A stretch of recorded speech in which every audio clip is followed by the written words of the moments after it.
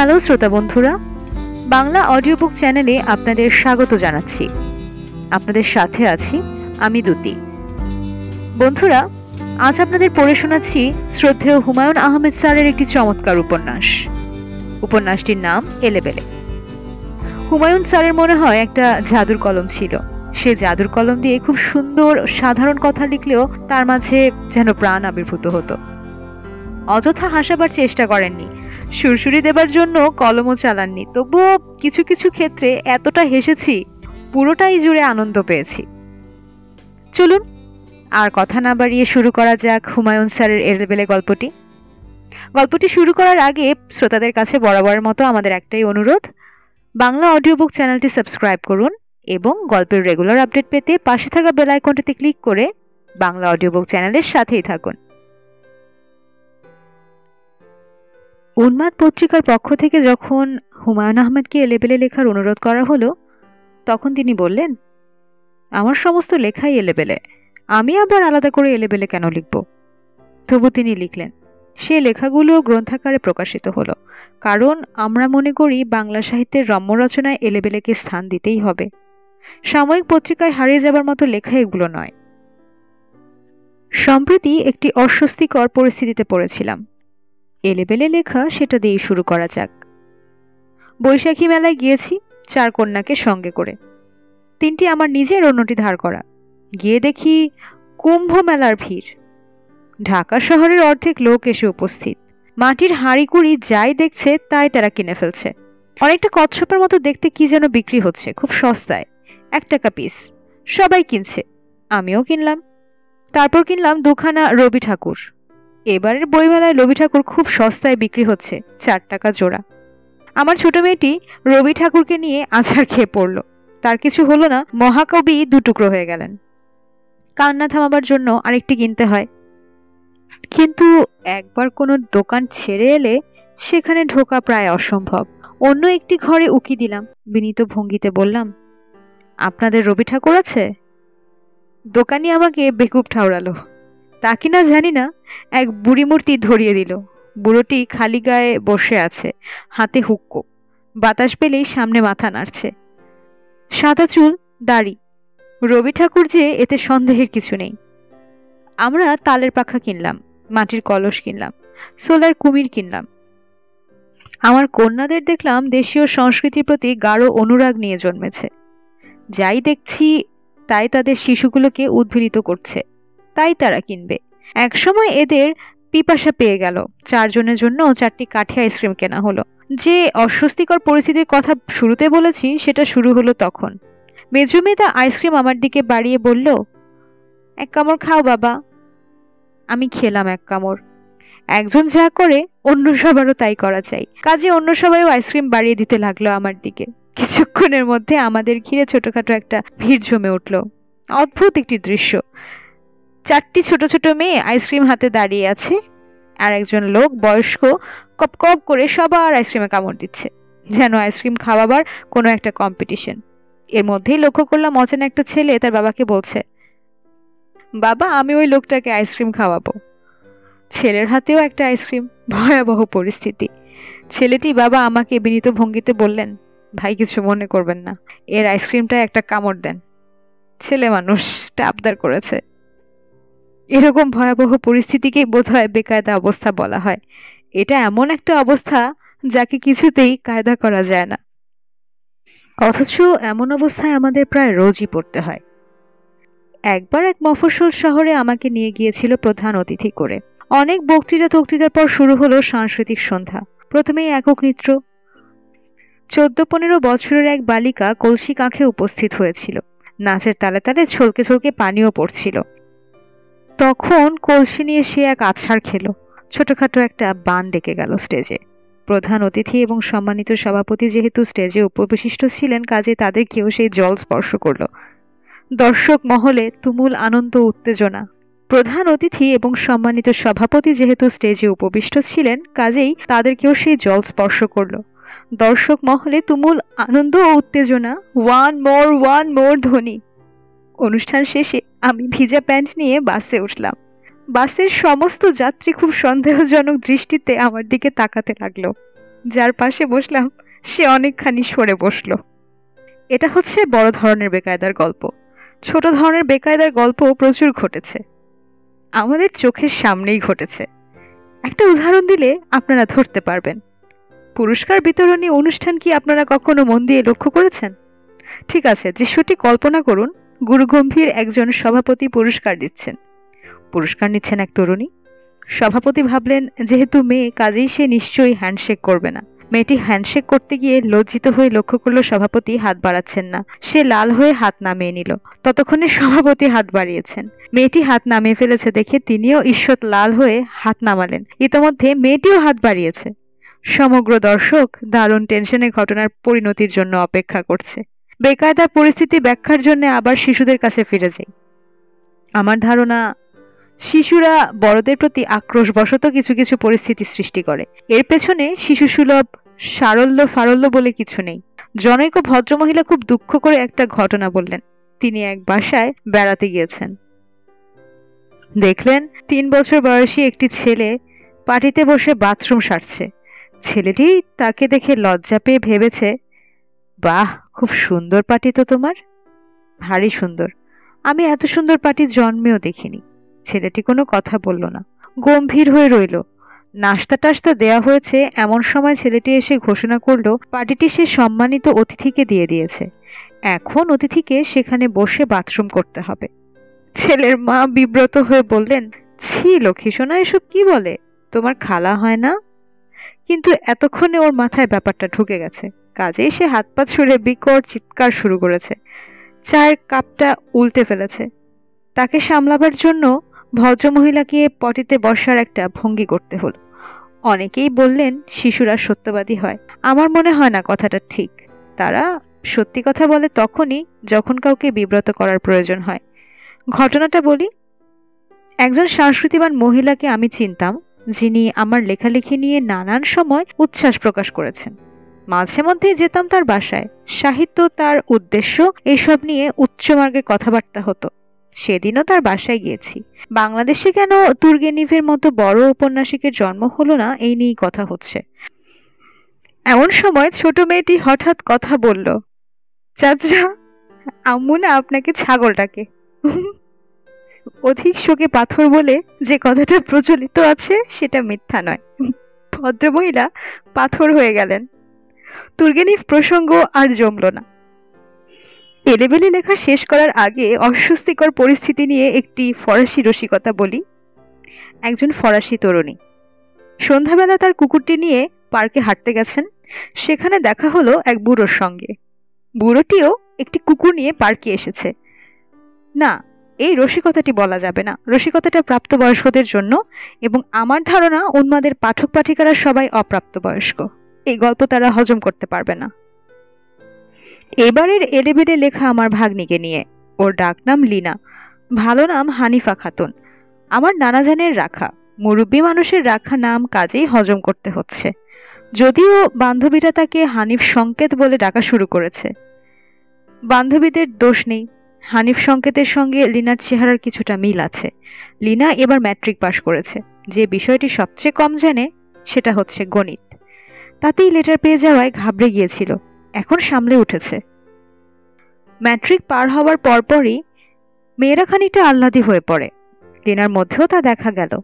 সে কথা বলতে লাগলো টেনে টেনে এবং খানিকটা নাকি সুরে। আমি কড়া গলায় বললাম, কিরে, এমন টেনে টেনে কথা বলিস কেন? লিনা চোখ বড় বড় করে বলল, কখন টেনে টেনে কথা বললাম? এই তো বলছিস, ঠিক মতো কথা বল, নয়তো চড় খাবি। দাও, চড় দাও। শোন লিনা, নাক দিয়ে কথা বলছিস, ব্যাপারটা কি? নাক নিঃশ্বাস নেবার জন্য, কথা বলার জন্য না। সর্দি লাগলে কি করবি? তখন তো কথা বলা বন্ধ হয়ে যাবে। লিনা খানিকক্ষণ মূর্তির মতো বসে রইল, তারপর হেঁচকি তুলে কাটতে লাগলো। ঘটনাটা সকালবেলার। সারাদিন পর কি ঘটেছে আমি জানি না। একটা কাজে নারায়ণগঞ্জ গিয়েছিলাম। রাত 8টায় বাড়ি ফিরেই শুনলাম লিনা 1 বোতল ডেটল খেয়ে ফেলেছে। তাকে নেওয়া হয়েছে হাসপাতালে। ডাক্তাররা স্টমাক ওয়াশ করাচ্ছেন। এত খাবার জিনিস থাকতে সে 1 বোতল ডেটল কেন খেলো জিজ্ঞেস করে সে বলেছে, বড় মামা আমাকে ইনসাল্ট করেছে, এজন্য খেয়েছি। আমি বাঁচতে চাই না, মরতে চাই। এই হচ্ছে এই যুগের সুপার সেন্সিটিভ বালিকাদের একটা নমুনা। আমাদের পাশের বাড়ির সাথীর কথা বলি। বক্সিবাজার কলেজে পড়ে, মাথা ভর্তি চুল, খোপা খুলে দিলে চুলের গোছা হাঁটু জুড়ে নিচে নেমে যায়। একদিন তার মা বললেন, কি রে, তুই সবসময় চুল এমন খোলামেলা করে রাখিস কেন, খোপা করে রাখতে পারিস না? সাথী গনগনে মুখে বলল, লম্বা চুল অসহ্য, ভাল লাগে না। মা বিরক্ত হয়ে বললেন, এত অসহ্য হলে কেটে ছোট কর, কিন্তু পাগলির মতো থাকিস না। সাথী তৎক্ষণাৎ নিজের ঘরের দরজা বন্ধ করে তার বাবার শেভিং রেজার দিয়ে মাথা কামিয়ে ফেলল।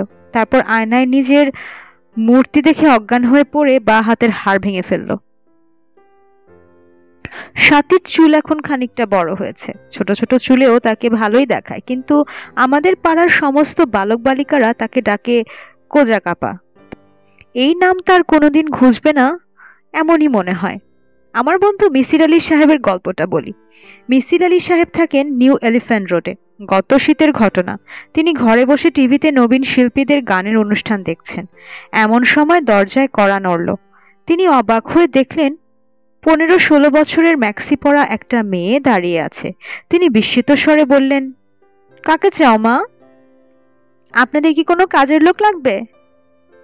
তোমার কথা বুঝতে পারছি না। কিসের কাজের লোক? আমি বাড়ি থেকে চলে এসেছি, এখন আমি মানুষের বাড়িতে কাজ করে খাবো, আমাকে রাখবেন? বাড়িতে ঝগড়া হয়েছে? হ্যাঁ, ড্যাডি আমাকে বকা দিয়েছে। এসো ভিতরে এসে বসো, দেখি কি করা যায়। মেয়েটা খুব সহজেই ভেতরে এসে বসলো।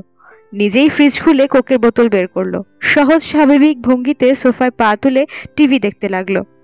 মিসির আলী সাহেবের স্ত্রী নিউ মার্কেট থেকে রাত 8টায় বাড়ি ফিরে একটি অদ্ভুত দৃশ্য দেখলেন। 16 বছরের একটি অপরিচিতা মেয়ে সোফায় আধশোয়া হয়ে আছে। তার দৃষ্টি টিভিতে নিবদ্ধ, মাঝে মাঝে কোকের গ্লাসে চুমুক দিচ্ছে। মিসির আলী পাগলের মতো একের পর এক টেলিফোন করে যাচ্ছেন। মেয়েটি কোত্থেকে এসেছে কোনো হদিস পাওয়া যাচ্ছে না। মেয়েটা নির্বিকার, দিব্যি পা নাচাচ্ছে। মিসির আলী সাহেবের স্ত্রীকে এক ফাঁক দিয়ে শুধু বলল, আন্টি ডিনার রান্না হয়েছে, আমি কিন্তু ঝাল কম খাই। দিনকাল পাল্টে গেছে, এই কথাটি সবার মুখে শোনা যায়, কিন্তু কি পরিমাণ পাল্টে গেছে তা বলতে পারেন টিনেজারদের বাবা মা। আমার মামাতো বোন বিনুর একটা কথা বলি। টিনেজার বলা ঠিক হবে না, অনার্স ফাইনাল দিয়েছে। একদিন দেরি করে বাসায় ফিরল। মেয়ের মা তার দিকে তাকিয়ে আটকে উঠলেন। দুই কানে নানান জায়গায় ফুটা করা হয়েছে, কান দুটো দেখাচ্ছে মুরব্বার মতো। 3-4 জায়গায় ফুটো করে গয়না পরাই নাকি এখনকার স্টাইল। গত রমজানের ঈদে তার সঙ্গে আমার দেখা, কানের বিভিন্ন জায়গা থেকে গয়না ঝুলছে। আমি অবাক হয়ে তাকিয়ে আছি। সেটা দেখে বিনু বলল, এরকম করে তাকিও না ভাইয়া, 4টা করে ফুটা করা এখনকার স্টাইল, আমি মোটে 3টা করিয়েছি। আমি বিস্ময় গোপন করে বললাম, স্টাইল যখন উঠে যাবে তখন তুই কি করবি, ফুটা বন্ধ করবি কিভাবে? বিনু বড়ই বিরক্ত হলো, কিন্তু সে জানে না বাংলাদেশের চোখ ধাঁধানো স্টাইল কোনোটাই দীর্ঘস্থায়ী হয়নি, এটিও হবে না। বাড়তি ফুটো নিয়ে মেয়েগুলো বড়ই অশান্তিতে পড়বে, কিংবা কে জানে হয়তো এখনই পড়েছে। মাথার চুল দিয়ে কান ঢেকে রাখতে হচ্ছে। লেখা শেষ করবার আগে আবার আমার ভাগ্নির কাছে ফিরে যাচ্ছি। তার ডেটল ভক্ষণের পর থেকে সবার আচার আচরণে একটা পরিবর্তন হলো। সে যা বলে তাই সবাই শুনে। সেন্সিটিভ মেয়ে আবার যদি কোনো কাণ্ডটাণ্ড করে বসে। তার এবং তার মায়ের কথাবার্তার কিছু নমুনা দিচ্ছি। মেয়ে, আজ আমি কলেজে যাব না। ঠিক আছে মা, যেতে হবে না। মা আমাকে একটা সাইকেল কিনে দেবে? আমি এখন থেকে সাইকেলে করে যাব। বিকালে নিউ মার্কেটে গিয়ে কিনে নিস, তোর বাবাকে বলে দেব। বাসার অবস্থাটা বোঝানোর জন্য এই ডায়লগ কটিই যথেষ্ট। গত বুধবারে গিয়েছি ওদের ওখানে, দেখি এক বখা ছেলে ড্রয়িং রুমে বসে আছে। ছোকরার গেঞ্জিতে লেখা পুষ্মি, তার হাতে সিগারেট। সে সিগারেট টানছে দম নেয়ার ভঙ্গিতে। ঘর ধোয়ায় অন্ধকার। আমি আপনাকে বললাম ওই চিজটি কে? আপা গলার স্বর খাদে নামিয়ে ফিসফিস করে বলল, ও লিনার একজন চেনা ছেলে। তুই লিনাকে কিছু বলিস না, সেন্সিটিভ মেয়ে কি করতে কি করে বসবে, আমি ভয়ে ভয়ে থাকি। আমি কিছু বললাম না, গুম হয়ে বারান্দায় বসে রইলাম। কিছুক্ষণ পর উজ্জ্বল চোখে লিনা ঢুকলো। হাতটা নেড়ে বলল, মামা কি কাণ্ড হয়েছে দেখে যাও।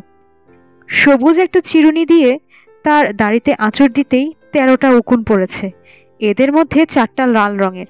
প্লিজ মামা দেখে যাও। আমি কঠিন মুখে বসে রইলাম। আপা মৃদুস্বরে বলল, যা দেখে আয়, এত করে বলছে, সেন্সিটিভ মেয়ে। আমি দেখতে গেলাম টেবিলের উপর একটা সাদা কাগজ, সেখানে সত্যি সত্যি 13টা মিডিয়াম সাইজের উকুন, কয়েকটির পেট লালাভ। সবুজ আমাকে দেখে দাঁত বের করে বলল, মামার কাছে সিগারেট আছে? I am running short. আমাদের পাড়ায় মজিদ সাহেব নামে একজন রিটায়ার্ড পুলিশ এসপি থাকেন। তার স্বভাব হচ্ছে দেখা হওয়া মাত্র অত্যন্ত চিন্তিত মুখে হাই ফিলোসফি গোছের একটা প্রশ্ন করা, মহা বিরক্তিকর ব্যাপার। সেদিন মোড়ের দোকানে সিগারেট কিনেছি, হঠাৎ লক্ষ্য করলাম মজিদ সাহেব হনহন করে আসছেন। আমি চট করে কিছু একটু আড়াল চলে গেলাম, কিন্তু লাভ হলো না। ভদ্রলোক ঠিকই আমার সামনে এসে ব্রেক করলেন এবং অত্যন্ত গভীর গলায় বললেন, প্রফেসর সাহেব, মানুষ হাসে কেন একটু বলুন তো? হাসি পায় সেজন্যই হাসে। হাসি কেন পায় সেটা বলুন। এ তো মহা যন্ত্রণা। ভদ্রলোক যেভাবে দাঁড়িয়ে আছেন তাতে মনে হচ্ছে জবাব না শুনে তিনি যাবেন না। তার না হয় কাজকর্ম নেই, রিটায়ার্ড মানুষ, কিন্তু আমার তো কাজকর্ম আছে। আমি বললাম, মজিদ সাহেব, আমি আপনাকে একটা গল্প বলি, গল্পটা শুনে আপনি হাসবেন, তারপর আপনি নিজেই চিন্তা করে বের করবেন এবং চেষ্টা করুন কেন হাসলেন। এটা মন্দ নয়, বলুন আপনার গল্প। আমি গল্প শুরু করলাম। এক লোক একটি সিনেমা 31 বার দেখেছে। শুনে তার বন্ধু বলল, 31 বার দেখার মতো কি আছে এই সিনেমাটাতে? লোকটি বলল, সিনেমার একটা জায়গায় একটা মেয়ে নদীতে গোসল করতে যায়। সে যখন কাপড় খুলতে শুরু করে ঠিক তখন একটা ট্রেন চলে আসে। আমি 31 বার ছবিটা দেখেছি, কারণ আমার ধারণা কোনো না কোনোবার ট্রেনটা লেট করবে। মজিদ সাহেব আমার দিকে হা করে তাকিয়ে রইলেন, অবাক হয়ে বললেন, ট্রেন লেট হবে কেন? প্রতিবার তো একই ব্যাপার হবে। আমি বললাম, হাসিটা তো এখানেই, এই ব্যাপার প্রতিবারই একই রকম ঘটছে, এর মধ্যে হাসির কি? মজিদ সাহেব গম্ভীর মুখে বাড়ির দিকে রওনা হলেন। মনে হলো আমার উপর খুব বিরক্ত। আমি যে অভিজ্ঞতার কথা বললাম, এ জাতীয় অভিজ্ঞতা আপনাদের সবারই নিশ্চয়ই আছে। অনেক আশা নিয়ে একটা রসিকতা করলেন, সেই রসিকতাটা ব্যাঙের মতো চ্যাপ্টা হয়ে পড়ে গেল। আমেরিকার একটা বইতে একটা রসিকতা দেওয়া আছে এবং বলা হয়েছে এই রসিকতাগুলির সাফল্যের সম্ভাবনা শতকরা 99 ভাগ। আমি আর একটা বিয়ে বাড়ির আসরে চেষ্টা করে পুরোপুরি বেইজ্জত হয়েছি। একজন শুধু আমার প্রতি করুণার বশবর্তী হয়ে একটু ঠোঁট বাঁকা করেছিলেন, কিন্তু অন্যদের গম্ভীর মুখ দেখে সেই বাঁকা ঠোঁট সোজা করে জানালা দিয়ে বাইরের দৃশ্য দেখতে লাগলেন। জনৈকা তরুণী চশমার ফাঁক দিয়ে এমনভাবে আমাকে দেখতে লাগলো যেন আমার মাথায় দোষ আছে। গল্পটা এরকম, এক বন্ধু অন্য বন্ধুকে জিজ্ঞেস করছে ফ্রান্স শহরটা কেমন। বন্ধু বলল, ভালো। সেখানে এয়ারপোর্টে নেমে তুই যদি একটা মোটর গাড়ি ভাড়া করিস তাহলে দেখবি সেই ড্রাইভার তোর সঙ্গে কি ভদ্র ব্যবহার করছে। এমনও হতে পারে সে তোকে তোর বাড়িতে নিয়ে যাবে, রাখবে তার বাড়িতে, নাচ গান করবে। এই জন্য তুই তার বাড়িতে থেকে এত আনন্দ ফুর্তি করি, তার জন্য উল্টো তোকে একগাদা টাকা দিবে। বলিস কি, তুই গিয়েছিলি নাকি ফ্রান্সে? যাইনি, আমার বউ গিয়েছিল। প্র্যাকটিক্যাল এক্সপিরিয়েন্স, সে তো বানিয়ে বানিয়ে বলবে না। এরকম মেয়ে তো সে নয়। এই গল্পে কেউ হাসলো না কেন? আমি ভেবে ভেবে বের করলাম, এমন একটি ভোন্দা যুবক, এমন বউ থাকতেই পারে না যে একা একা ফ্রান্সে যাবে। এ কারণেই গল্পটি কেউ বিশ্বাস করতে পারছে না। কি যন্ত্রণা! হাসির গল্পে আবার বিশ্বাসযোগ্যতা কি? আমাদের মুশকিল হচ্ছে সিরিয়াস গল্পের বিশ্বাসযোগ্যতা নিয়ে আমাদের মাথা ব্যথা নেই। হাসির গল্প হলেই গম্ভীর হয়ে ভাবতে বসি গল্পটা কি বিশ্বাসযোগ্য। তেন্দা ধরনের ছেলের বউ ফ্রান্সে কেন গেল? রসিকতার যারা করেন তারা বেইজ্জত হবার আশঙ্কা মাথায় নিয়েই করেন। নো রিস্ক নো গেইনের ব্যাপার একটা যখন লেগে যায় তখন তাদের উৎসাহের আর সীমা থাকে না। রসিকতা করাটাকে তখন তারা পবিত্র দায়িত্ব বলেই মনে করেন। আগাড়ে বাগাড়ে রসিকতা করে আশেপাশের মানুষদের বিরক্তির চরম সীমায় পৌঁছে দেন। আমি একবার সামনে থেকে গুলিস্তান যাওয়ার সময় এরকম একজনের দেখা পেয়েছিলাম। বাসে অসম্ভব ভিড়, প্রচন্ড গরম, ঘামের একটু গন্ধ। এর মধ্যে একজন পরিচিত একজনকে পেয়ে গেলেন এবং সঙ্গে সঙ্গে বললেন, এই মোজাম্মেল, একটা চুটকি শোনো। একবার এক বিয়ে বাড়িতে বরযাত্রী আসতে দেরি করছে, তখন বরের ফুফাতো বোন মোজাম্মেল যার নাম, সে একবার অগ্নিদৃষ্টি নিক্ষেপ করলো, তাতে লাভ হলো না। ভদ্রলোক দীর্ঘ গল্প শেষ করে দ্বিতীয় গল্প শুরু করলেন। টাক মাথার এক লোক বিরক্ত হয়ে বললেন, চুপ করেন তো ভাই। কেন চুপ করব? আপনার কি অসুবিধা করলাম? কানের কাছে ভ্যান ভ্যান করতেছেন, এটা অসুবিধা না? ভদ্রলোক চুপ করে গেলেন। সায়েন্স ল্যাবরেটরি পর্যন্ত একই সাথে আবার গলা খুসখুস করতে লাগলো। তিনি মোজাম্মেলকে 3 নম্বর রসিকতা বললেন। অত্যন্ত আশ্চর্যের ব্যাপার, এই রসিকতাটি হিট করলো। বাসশুদ্ধ লোক হু হু করে হেসে উঠল। এমনকি সেই টাকমাথার ভদ্রলোক ঠ্যাঁ ঠ্যাঁ জাতীয় বিচিত্র শব্দে হাসতে লাগলেন। অবশ্যই এই সংসারে কিছু ভাগ্যবান লোক আছেন, তাদের সব রসিকতাই পাবলিক খায়। এটা বিরাট একটা যোগ্যতা। কিন্তু মুশকিল হচ্ছে, যারা এই যোগ্যতা অর্জন করেন অল্প দিনের মধ্যেই তাদেরকে কেমন যেন বিমর্ষ হয়ে যেতে দেখা যায়। জীবনের প্রতি সব রকম আকর্ষণ হারিয়ে ফেলতে থাকেন। 40 না হতেই তাদের দেখা যায় 50-এর মতো। কারণ খুব সহজ, এ জাতীয় জন্মরসিকদের সব কথাকেই আমরা সবাই রসিকতা হিসেবে নিই, যা একসময় জন্মরসিকের উপর মানসিক চাপ ফেলতে শুরু করে। উদাহরণ দিই, আমার এক বন্ধু আব্দুস সোবাহান এক জন্মরসিক। স্কুল জীবন থেকে সে আমাদের হাসাচ্ছে, কলেজ জীবনেও একই অবস্থা। সংসারে ঢুকে সে নানান সমস্যায় পড়ল। অল্প বেতন, অনেকগুলো ছেলেপুলে, অভাব অনটন। একবার সে দুঃখের গল্প করে, আমরা হেসে গড়িয়ে পড়ি। একবার বিকেলবেলা মুখ শুকনো করে বলল, ঘরে আজ রান্না হয় নাই ভাই, একটা পয়সা ছিল না। তার কথা শুনে হাসতে হাসতে আমাদের পেটে খিল ধরে যাবার অবস্থা। কি মজার ব্যাপার, ঘরে পয়সা নেই। শেষ করার আগে এই প্রসঙ্গে একটা দামি উপদেশ দিতে চাচ্ছি। অল্প বয়সী মেয়েদের সঙ্গে কখনো কোনো রসিকতা করবেন না। যদি এদের কোনো একটা রসিকতা পছন্দ হয়ে যায় তাহলে আপনার অবস্থা কাহিল। ওই গল্পটা আরেকবার বলেন না, ওই গল্পটা আরেকবার বলেন না। শিরিন নামের এক মেয়েকে কোনো এক কুক্ষণে নাসিরউদ্দিন হোজ্জার একটা গল্প বলেছিলাম। তারপর থেকে যেখানেই তার সঙ্গে দেখা যায় সে হাসতে হাসতে গড়িয়ে পড়ে এবং বলে, ওই গল্পটা আরেকবার বলেন না প্লিজ। আমাকে বলতে হয়, 3 বছরের মধ্যে আমি 1000 খানিকবার এই গল্প বললাম। জীবন দুর্বিষহ হয়ে উঠল। নাসিরউদ্দিন হোজ্জাকে কাছে পেলে কাঁচা চিবিয়ে ফেলি এমন অবস্থা। সেই সময়কার কথা, নিতান্ত উপায়ন্তর না দেখে রাস্তার পাশে দাঁড়িয়ে প্রেসার কমাচ্ছি, মনে মনে প্রার্থনা করছি যেন পরিচিত কারোর সঙ্গে দেখা না হয়। ঠিক তখনই আমার পিছনে একটা রিক্সা থামলো। আমার বুক ধক করে উঠল। শিরিনের আদুরে গলা, হুমায়ুন ভাই, এখানে কি করছেন? আমি মনে মনে বললাম, হারামজাদি, দেখছিস না কি করছি? দ্রুত জিপার লাগাতে গিয়ে আরেকটা অ্যাক্সিডেন্ট হলো। জিপারের দেয়া প্যান্টে যার পরনে, তাদের জীবনে এ জাতীয় দুর্ঘটনা একাধিকবার ঘটে। তবুও ফ্যাকাশে হাসি এসে বললাম, তোমার কি খবর, ভালো তো? শিরিন বলল, এ হচ্ছে আমার বান্ধবী লোপা। আপনি কে, ওই গল্পটা বলেন তো প্লিজ। না না, বলতেই হবে, আমি কোনো কথা শুনবো না। সেই থেকেই আমি কারোর সঙ্গে রসিকতা করতে পারি না, কারো রসিকতা শুনে হাসতেও পারি না। রিটায়ার্ড এসপি মজিদ সাহেবের মতো নিজেকে প্রশ্ন করি, মানুষ হাসে কেন? মনুষ্য। উন্মাদের পাঠক পাখিটাকাদের জন্য একটা রসিকতা। এই রসিকতা অনেকটা কিউ টেস্টের মতো। এটা শুনে যদি কেউ হাসে তাহলে বুঝতে হবে তার বুদ্ধি কম। যে যত শব্দ করে হাসবে তত বোকা, যদি না হাসে তাহলে হবে বুদ্ধিমান, যদি বিরক্ত হয় তাহলে আতেল। এক লোক কানে কম শুনে, সে তার বেগুন ক্ষেতের পাশে দাঁড়িয়ে আছে। পথচারী এক ভদ্রলোক জিজ্ঞেস করলেন, আপনার ছেলেপুলে কি? লোকটা বলল, বৎসরে 2-1টা হয়, আগুন দিয়ে পুড়িয়ে খাই। কোথায় যেন পড়েছিলাম, পাগলরা সবচেয়ে ভালো উপদেশ দেয়। কথাটির তেমন গুরুত্ব দেয়নি, কারণ উপদেশ দেয় এ জাতীয় পাগল আমার চোখেই পড়েনি। বহুকাল আগে যখন ফুলবাড়িয়াতে রেল স্টেশন ছিল তখন একজনকে দেখেছিলাম।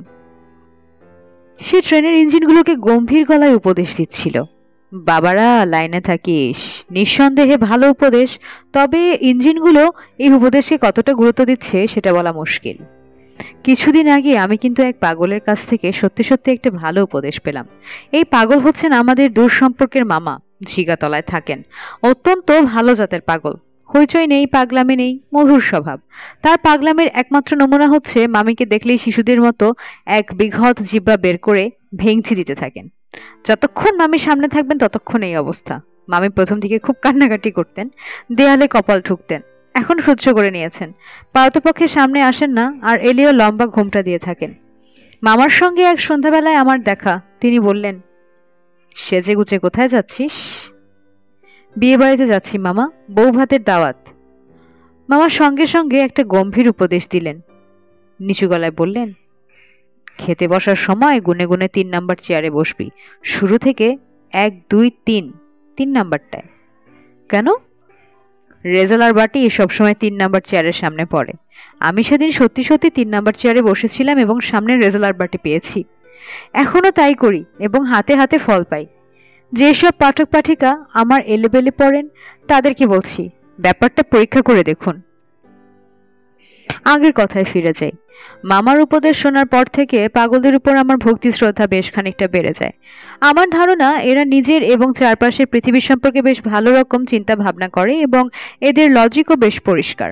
তার চেয়ে বড় কথা, এদের রসবোধ আমাদের চেয়ে ভালো। আমি এক রাজনৈতিক সভায় জনৈক পাগলদের কাণ্ডকারখানা দেখে এদের রসবোধ সম্পর্কে নিঃসন্দেহ হই। বেশ উষ্ণ বক্তৃতা হচ্ছিল।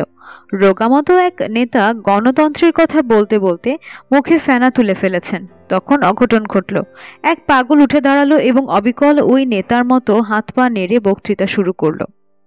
তার বক্তৃতা আরো জ্বালাময়ী।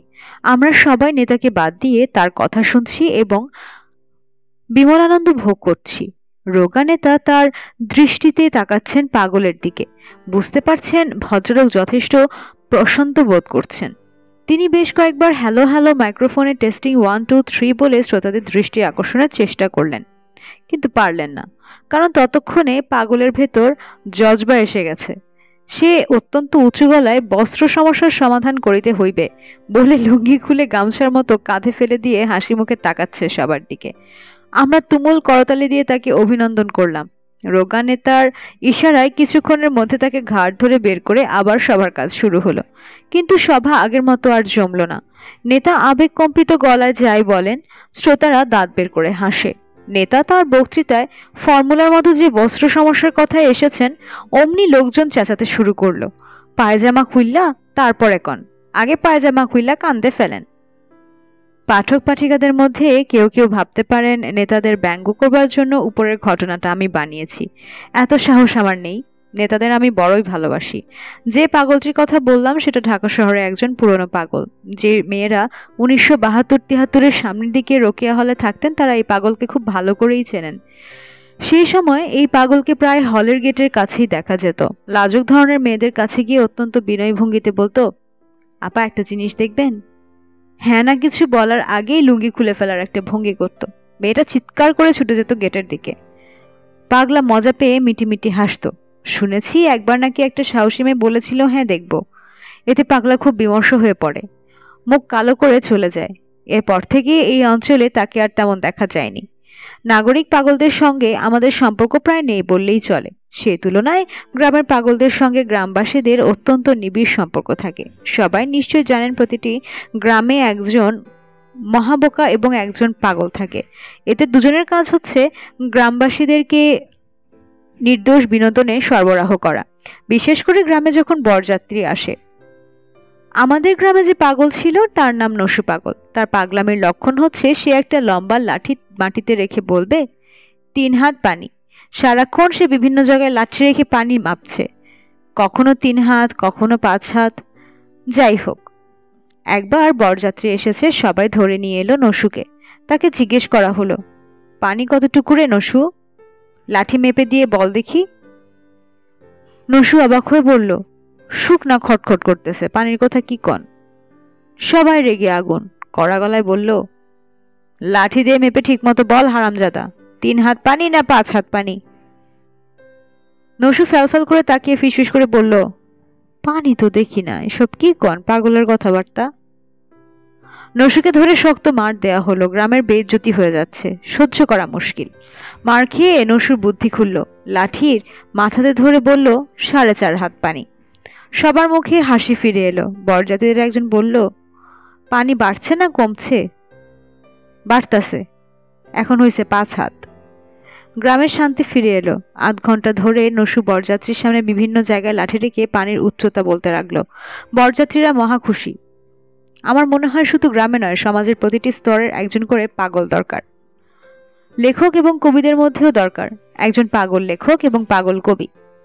ঠিক তেমনি পত্রপত্রিকার মধ্যে একটা পাগলা চরিত্র পত্রিকার দরকার, যেমন উন্মাদ।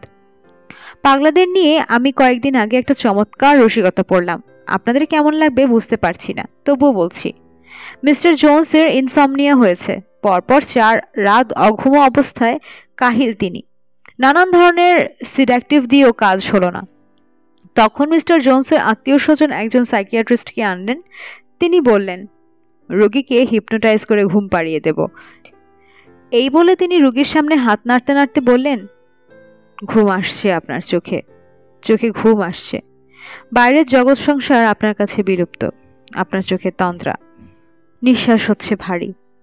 সত্যি সত্যি জোনসের চোখ বন্ধ হয়ে এলো, নিঃশ্বাস হলো ভারী। ডাক্তার ভিজিট নিয়ে দরজার বাইরে যেতেই মিস্টার জোনাস চোখ মেলে ভয়ার্ত গলায় বললেন, পাগল বিদায় হয়েছে। ছুটির দিন, সকালবেলায় আরাম করে দ্বিতীয় কাপ চায়ে চুমুক দিচ্ছি। সাহিত্য বাসরের দলবল উপস্থিত, সবার মুখেই হাসি। হাসি দেখেই আটকে উঠতে হয়, কারণ এরা সহজে হাসে না। আমি উদ্বিগ্ন হয়ে বললাম, কি ব্যাপার? আমরা মারাত্মক একটা অনুষ্ঠানের আয়োজন করেছি স্যার, নাম হচ্ছে আপনার কি আছে, বন্যার্তদের সাহায্যের জন্য। বাহ, খুব ভালো, একটা ইউনিক আইডিয়া। গান বাজনা কিচ্ছু না, ফাঁকা স্টেজ। স্টেজের মাঝখানে একজন ভিখারি বসে থাকবে, গায়ে কোনো কাপড় নেই, শুধু কলাপাতা দিয়ে লজ্জা ঢাকা। তখন ব্যাকগ্রাউন্ডে মাইকে বলা হবে, আপনার অনেক কিছু আছে, এর কিছুই নেই, একে কিছু সাহায্য করুন। তখন দর্শকদের মাঝখান থেকে একজন উঠে আসবে, সে তার মানিব্যাগ, শার্ট, গেঞ্জি এসব খুলে দেবে। প্রচণ্ড হাততালি, ব্যাকগ্রাউন্ডে মিউজিক। ওই মহামানব আসে। আইডিয়া কেমন স্যার? খুব ভালো। তোমাদের ধারণা লোকজন সব স্টেজে এসে সব খুলে দিয়ে চলে যাবে?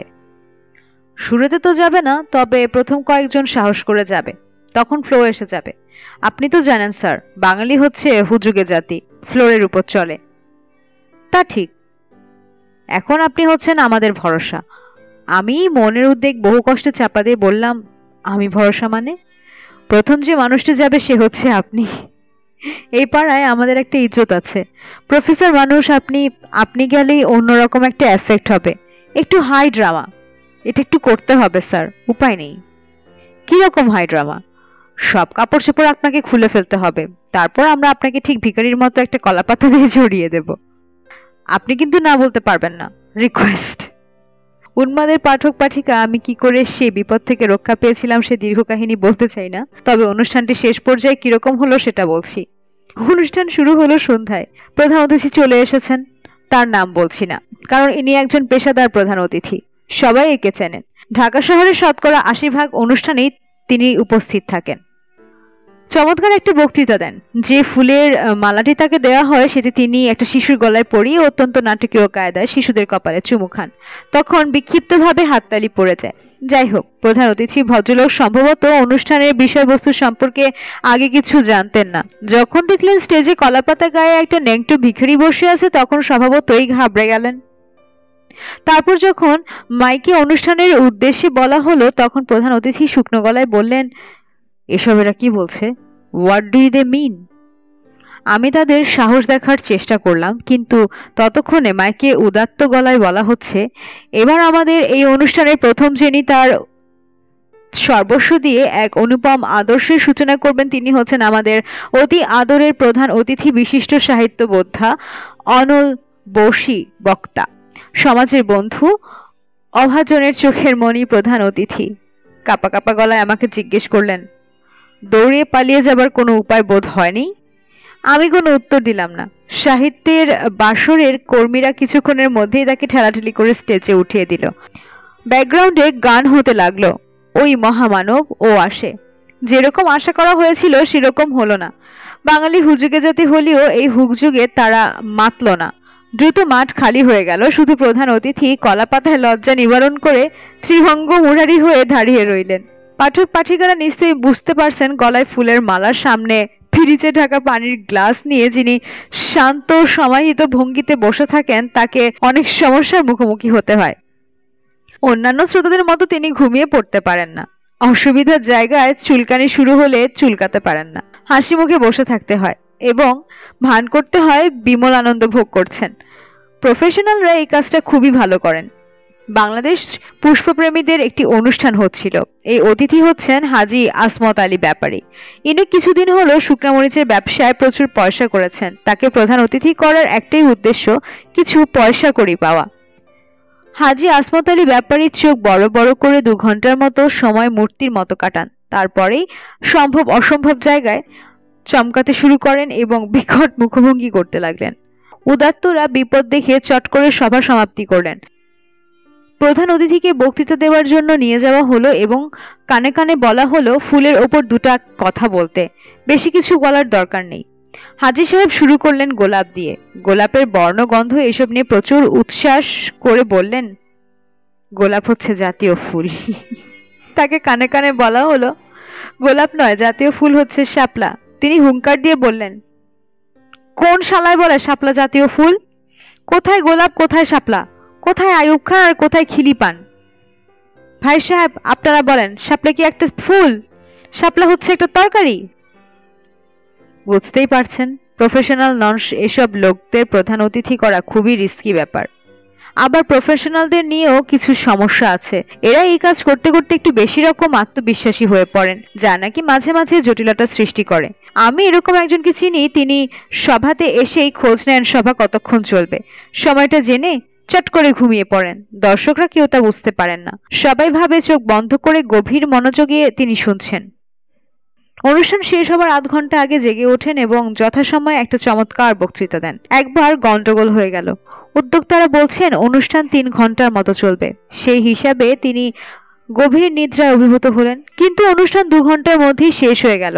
তাকে জাগানো হলো। তার ভাবভঙ্গি দিশেহারার মতো, যেন কিছুই বুঝতে পারছেন না। ধরাধরি করে মাইকের সামনে নেওয়া হলো। তিনি কিছুই বলছেন না। একজন কানে কানে বলল, স্যার কিছু বলেন। তিনি হুঙ্কার দিলেন, কেন? স্যার আপনি প্রধান অতিথি। তিনি এদিক ওদিক তাকাতে লাগলেন। দর্শকদের মধ্যেও মৃদু গুঞ্জন উঠল এবং একসময় সবাইকে হতভম্ব করে তিনি বললেন, জুথির মা, আমাকে 1 কাপ চা দাও। প্রধান অতিথি প্রসঙ্গে আমার নিজের একটা ক্ষুদ্র অভিজ্ঞতা আছে। বেশ অনেকদিন আগের কথা। এক ছেলে এসে আমাকে ধরল, প্রধান অতিথি হতে হবে। আমি এক কথায় রাজি। ওদের বলে দিলাম নির্দিষ্ট দিনে নির্দিষ্ট সময়ে আমি উপস্থিত থাকব। 4টার সময় যাবার কথা। আমি অবশ্যই 4টার সময় গেলাম না। প্রধান অতিথি, বিশেষ অতিথি, এদের একটু দেরিতে উপস্থিত হতে হয়, এটাই নিয়ম। আমি 20 মিনিটের মতো দেরি করলাম। অনুষ্ঠান তখনও শুরু হয়নি। কিন্তু কি সর্বনাশ! ডায়াসে প্রধান অতিথি, বিশেষ অতিথি দুজনেই উপস্থিত। এ কি কাণ্ড! আমি কি করব ভাবছি। উদ্যোক্তাদের একজন এগিয়ে এসে নিচু গলায় বলল, আপনি হচ্ছেন স্যার স্ট্যান্ড বাই প্রধান অতিথি। আসলজন না এলে আপনাকে বসিয়ে দিতাম। বলো কি তুমি? কি করব স্যার বলেন? কেউ কথা রাখে না। বলে আসবেই, কিন্তু আগে আসেনি, এজন্য স্ট্যান্ড বাই রাখতে হয়। আসেন স্যার, 1 কাপ চা খান। চা না খেলে বুঝবো আপনি রাগ করেছেন। গেলাম চায়ের দোকানে। সেখানে আরেকজন স্ট্যান্ড বাই বিশেষ অতিথি বিমর্ষ মুখে বসে আছেন। আমাকে দেখে মুখ কালো করে বললেন, আমি একা এলে একটা কথা হতো। স্ত্রী এবং শালীকে নিয়ে এসেছি। এদের কাছে কি বলি আপনি বলুন তো ভাই? আমি ওনাকে কি বলবো? আমি নিজেও আমার স্ত্রীকে নিয়ে এসেছি। জীবনের প্রথম প্রধান অতিথি আর স্ত্রী সেটা দেখবে না, তা কি হয়? এবারের এলেবেলে ডাক্তারদের নিয়ে, কাজেই ভয়ে ভয়ে লিখছি। ডাক্তাররা রাজনীতিবিদদের মতোই সেন্সিটিভ। কেউ হা করলেই মনে করে গালি দিচ্ছে। রসিকতা একেবারেই ধরতে পারে না। রসিকতার কারণেই আমরা দীর্ঘদিনের ডেন্টিস্ট বন্ধু এই করিমের সঙ্গে আমার কথাবার্তা বন্ধ। এক সন্ধ্যাবেলা তার চেম্বারে দাঁত দেখাতে গিয়ে ডেন্টিস্টে দিয়ে একটা গল্প বললাম। এই গল্পই আমার কাল হয়ে দাঁড়ালো। বন্ধু রেগে অস্থির। এক ডাক্তার খুব সহজেই একটা দাঁত টেনে তুললেন। এত সহজে দাঁত উঠবে তিনি ভাবেননি। রোগী বললেন, ব্যথা পেয়েছেন? জি না স্যার। দাঁত তোলার ব্যাপারটা কত সহজ দেখলেন তো? শুধু শুধু আপনারা ভয় পান। রোগী টাকা পয়সা দিয়ে চলে গেল। ডাক্তার চিমটি খুলে অবাক হয়ে লক্ষ্য করলেন দাঁত নয়, তিনি হ্যাঁচকা টানে রোগীর আলজিহ্বা তুলে নিয়ে এসেছেন। উন্মাদের পাঠক মাত্র বুঝতে পারছেন তিনি নির্দোষ গল্প, কিন্তু এই বন্ধু করিম সেটা বুঝল না। চোখ মুখ লাল করে বলল, এটা একটা কথা হলো? কোথায় আলজিবের পজিশন আর কোথায় দাঁতের পজিশন? তাছাড়া আলজিব টেনে তুলে তো ব্যথা লাগবে। সেখানে তো আর লোকাল অ্যানেস্থেসিয়া করা হয় না। আমি বললাম, তুই তো রেগে যাচ্ছিস কেন? এটা একটা গল্প, একটা রসিকতা। রসিকতা মানে? রসিকতা কোনো মা বাপ থাকবে না? যা বেটা, তোর দাঁত আমি তুলবো না। আমি দাঁতের ব্যথায় খোকো করতে করতে ঘরে ফিরে এলাম এবং প্রতিজ্ঞা করলাম, এই জীবনে দাঁতের ডাক্তারদের নিয়ে কোনো রসিকতা করবার চেষ্টা করব না। রসিকতা করা মানেই হচ্ছে হাসানো, হাসানো মানেই দাঁত বের করা। ডেন্টিস্টরা এই দাঁত জিনিসটা সহ্য করতে পারেন না। দাঁত দেখা মাত্র তাদের টেনে তুলে ফেলতে ইচ্ছে করে। সেই তোলা ব্যাপারটাও তারা একদম এক দফায় করেন না। প্রথম দফায় দাঁত ক্লিনিং, দ্বিতীয় দফায় টেম্পোরারি ফিলিং, তৃতীয় দফায় পার্মানেন্ট ফিলিং, চতুর্থ দফায় উৎপাটন, পঞ্চম দফায় দাঁতের টেম্পোরারি ফিলিং। পৌনঃপুনিক অঙ্কের মতো ব্যাপার, চলতেই থাকবে যতদিন মুখ্য দন্তশূন্য না হয়। বছরখানেক আগে আমার ছোট চাচিকেও নিয়ে গিয়েছি এক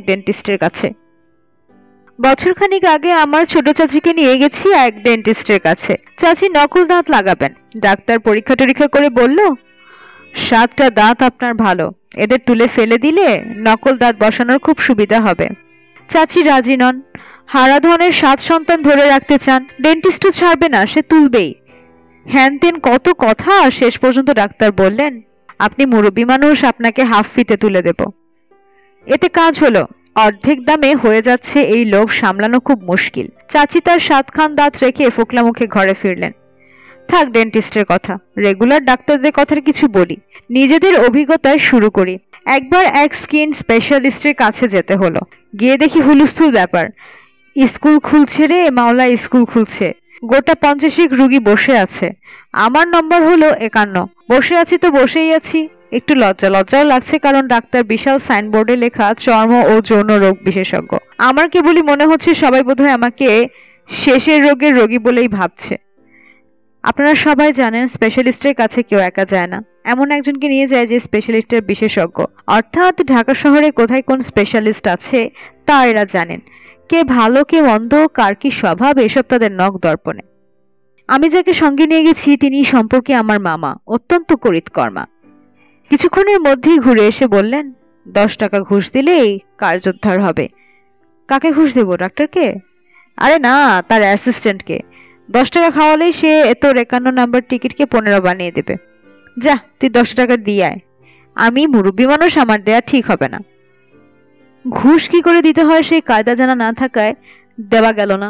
ঘুষ নিশ্চয়ই প্রকাশ্যে দেবার বিধান নেই, কিন্তু যে টাকা নেবে সেই বহু লোকের মাঝখানে বসে আছে। গোপনে তাকে টাকা দেয়া আমার পক্ষে সম্ভব না। যাই হোক, একসময় ডাক্তারের সামনে উপস্থিত হতে পারলাম।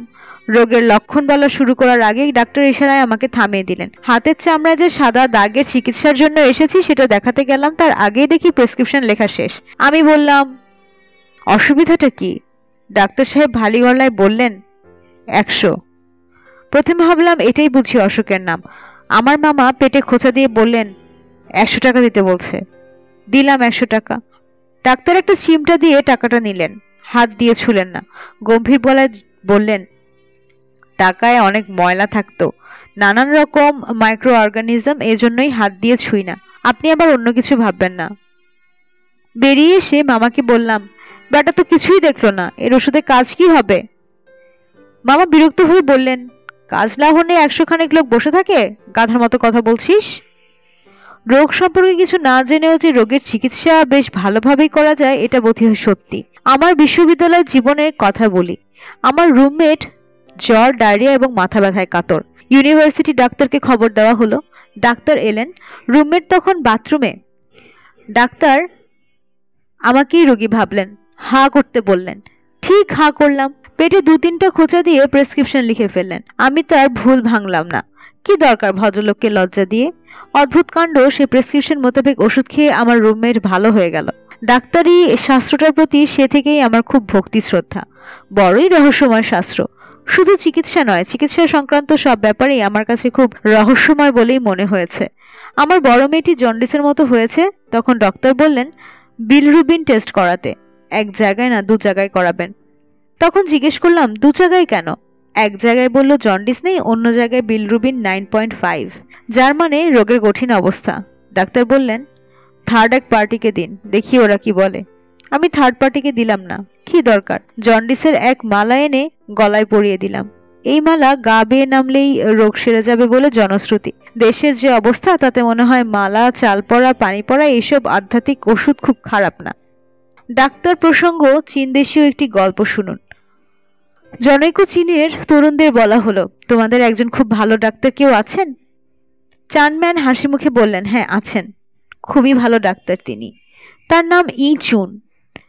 উনি একবার আমাকে মৃত্যুর হাত থেকে ফিরিয়ে এনেছেন। কি রকম বলো দেখি? আমি একবার খুব অসুস্থ হই, তখন আমি যাই ডাক্তার লিমাইয়ের কাছে। তিনি আমাকে কি সব ওষুধ দেন, সেই সব খেয়ে আমি প্রায় মরো। তখন গেলাম ডাক্তারের কাছে, তার ওষুধ খেয়ে অবস্থা আরো খারাপ। শেষ পর্যন্ত গেলাম ইংচুনের কাছে, তিনি আমাকে নতুন ওষুধ দেন। জি না, ডাক্তার ইনচুং তখন দেশে ছিলেন না, কাজেই ওষুধ দিতে পারেননি। এ কারণেই আমি ধীরে ধীরে সুস্থ হয়ে উঠি। কাজেই আমি ইনচুনকে খুব বড় ডাক্তার বলি। বানানো গল্প বাদ দিয়ে একটা সত্যি গল্প বলি। খোদ আমেরিকা হাসপাতালে ডাক্তাররা একবার দীর্ঘ সময়ের জন্য স্ট্রাইক করেছিলেন। হাসপাতাল অচল, রোগীর চিকিৎসা হয় না। কিন্তু মজার ব্যাপার হচ্ছে, হিসেব করে দেখা গেল স্বাভাবিক অবস্থায় যত রোগী মারা যায়, স্ট্রাইক চলাকালীন অবস্থায় রোগী মারা গেছে অনেক কম। যার মোদ্দা কথা হচ্ছে, খোদ আমেরিকাতে চিকিৎসা করেই রোগী বেশি মরে, না করলে মরতো না। এলেবেলে শেষ করার আগে আমার একজন ঘনিষ্ঠ বন্ধুর ব্যক্তিগত অভিজ্ঞতার কথাটা বলে নেই। ভদ্রলোক তার স্ত্রীর ইউরিন ডাক্তারের কাছে নিয়ে এসেছেন প্রেগন্যান্সি টেস্ট করার জন্য। ডাক্তার টেস্ট করে বললেন, পজিটিভ রেজাল্ট, কংগ্রাচুলেশনস, আপনার স্ত্রী গর্ভবতী।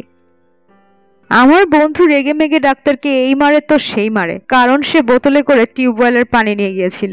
তার উদ্দেশ্যে এই ক্লিনারের টেস্টগুলি কেমন তা আগে ভাগে যাচাই করে নেওয়া। আমার বন্ধু রাগে তোতলাতে বলল, আপনি বলতে চান আমার টিউবওয়েল গর্ভবতী? ডাক্তার দার্শনিকের ভঙ্গিতে বললেন, হ্যাঁ তাই। আমাদের টেস্ট মিথ্যা হতে পারে না, তবে ওই জিনিস কি করে গর্ভবতী হলো তা আমাকে জিজ্ঞেস করবেন না, আমি বলতে পারবো না।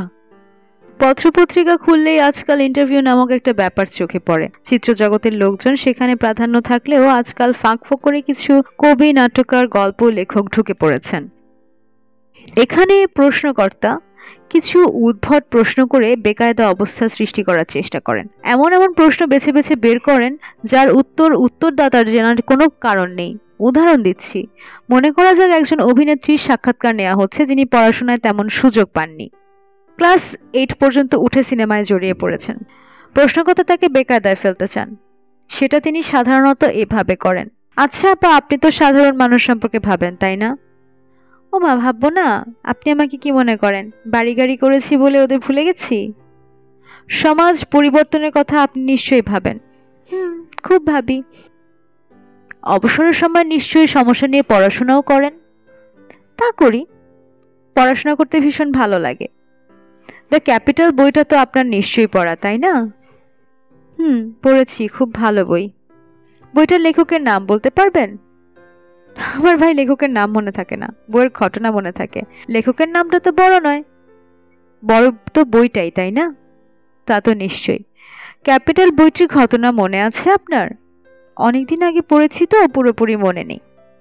এখানে যা লক্ষণীয় তা হচ্ছে প্রশ্নকর্তাকে ফাঁদে ফেলার জন্য কিভাবে এগোচ্ছেন এবং উত্তরদাতা কত সহজে ফাঁদে পা দিচ্ছেন। সিনেমার নায়িকা নিয়ে উদাহরণ না দিয়ে আমি একটা বাস্তব উদাহরণ দিচ্ছি। এবারের উত্তরদাতা একজন রাজনীতিবিদ। শিল্প, সাহিত্য, সংস্কৃতি নিয়ে এরা চিন্তাভাবনা এবং পড়াশোনা করেন বলে অনেকেই মনে করেন। তাকে প্রশ্ন করা হলো তার প্রিয় ঔপন্যাসিককে। তিনি একটি নাম বললেন। নামটি কার তা বলছি না, তবে বুদ্ধিমান পাঠক নিশ্চয়ই আঁচ করতে পারছেন। যারা পাচ্ছেন না তারা সম্ভবত আমার কোনো বই পড়েননি। যাই হোক, নামটি বলে তিনি কিন্তু ফাঁদে পা দিলেন। প্রশ্ন, তার কি বই পড়েছেন? অনেকগুলোই পড়েছি, নাম মনে করতে পারছি না। কোনো একটি উপন্যাসের ঘটনা যদি বলেন তাহলে নাম মনে করার ব্যাপারে সাহায্য করতে পারি। কোনো ঘটনা মনে আছে? জি না। আপনার প্রিয় ঔপন্যাসিক অথচ আপনার তার কোনো বইয়ের নাম জানেন না, ঘটনা বলতে পারেন না, ব্যাপারটা কি? রাজনীতিবিদ নিরুত্তর। ইন্টারভিউ ছাপা হয়েছিল বিচিত্র আনন্দ এবং বিচিত্রায়। আমার ঠিক মনে পড়ছে না।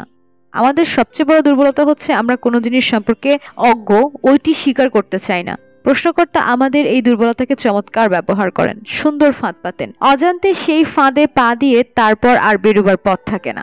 অবশ্যই ঠিকঠাক উত্তর দিয়ে অনেক সময় পার পাওয়া যায় না। প্রশ্নকর্তা উত্তরগুলি নিজের মতো করে সাজান। উত্তর যেমন আছে তেমনই রাখেন, কিছু বদলান না। মনে করা যাক একজন সাংবাদিক নামে এক চিত্রতারকার ইন্টারভিউ নিচ্ছেন। অ্যাপয়েন্টমেন্ট ছিল 6টায়, নায়িকা এলেন রাত 9টায়। এসেই আবার ব্যস্ত হয়ে পড়লেন নানান জায়গায় টেলিফোন করতে। সাংবাদিক মহাবিরক্ত হয়ে বললেন, এক গ্লাস পানি খাবো। নায়িকা এক গ্লাস পানি টেবিলে রেখে উধাও হয়ে গেলেন। এখন সাংবাদিক ভদ্রলোক রিপোর্ট কিভাবে লিখবেন? দুভাবে লিখতে পারেন।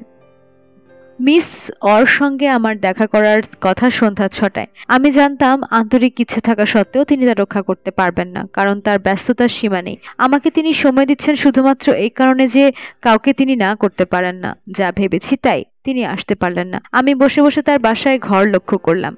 স্নিগ্ধ রুচির ছোঁয়া চারপাশে, দেখতেই ভালো লাগে।